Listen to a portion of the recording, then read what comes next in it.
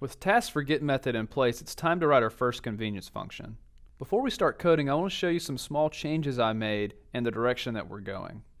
Here in the login view controller, I ultimately just want to make a single call to the API client. And this call will let us authenticate and then access the app and complete the login. And if we look at this authenticate with view controller, what I'm doing is I'm assuming at some point in time we'll get a completion handler back with a success and error string.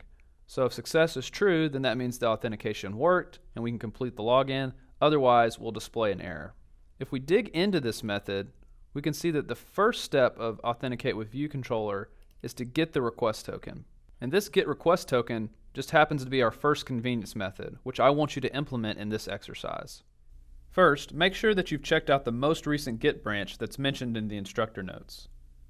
Then you'll want to implement the getRequestToken convenience function that makes use of the task for get method. To do this, you'll want to follow the three-step process outlined for convenience functions.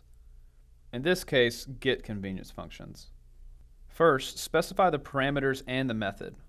Then, call the task for get method. Last, extract the desired values from the JSON data and then return it in the completion handler. If you do all this correctly, then the request token will be printed out. When you're done, check this box.